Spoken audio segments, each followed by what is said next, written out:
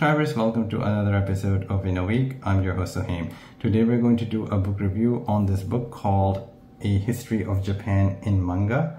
It's written by Shunichiro Kanaya and translated by Zack Davisson. So now let's get into the book review. Author of History of Japan in Manga is Shunichiro Kanaya. He is a lecturer in the Department of Japanese History at Toshiba High School, which is in Musashino, Japan. He is the author of several books on Japanese history and has appeared as a history commentator on NTV, Fuji TV, and Tokyo TV. The translator of this book is Zack Davisson. Zack is an award-winning translator, writer, and a folklorist. He translated books like Soseki Natsume's I Am a Cat and Shigeru Mizuki's multiple Eisner award-winning book called Showa, A History of Japan. I have bought and read a lot of books on the history of Japan. I'm well aware of the main events and key players in Japanese history, from Sengoku period till the modern times. However, the pre-Sengoku period of Japanese history was very confusing for me. There are key factors I want to discuss about this book that helped me understand these historical events and key players of Japanese history. The author Shunichiro Kanaya said that while he was teaching history, he realized that comics are the most effective medium for educating students about the past, because comics are best medium to capture history in a dynamic and lively way.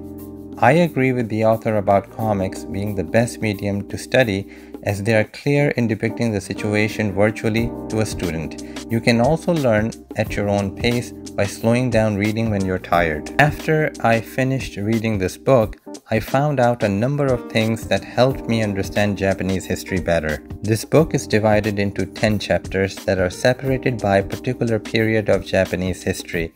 Before a chapter begins, there's a table of year and main events from the beginning till the end of that particular period of Japanese history. These tables helped me understand the events of the period chronologically.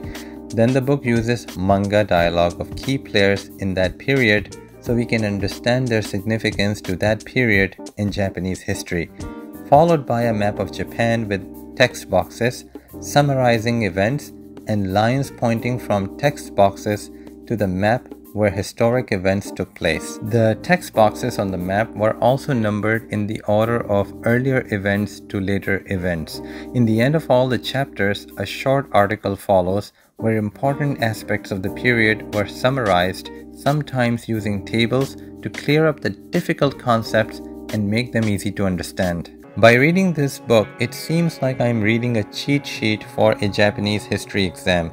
I thought it was an ingenious way to teach Japanese history. Personally, when I was reading regular books on Japanese history, I was always confused about the key players from the middle of the 6th century till the end of Muromachi period. There was so much going on in Japanese history during these periods that I was lost in transition. Yes, I mean lost in transition. However, with the help of the tables, manga stories, maps, and informative sidebars of this book, I was able to comprehend these periods clearly.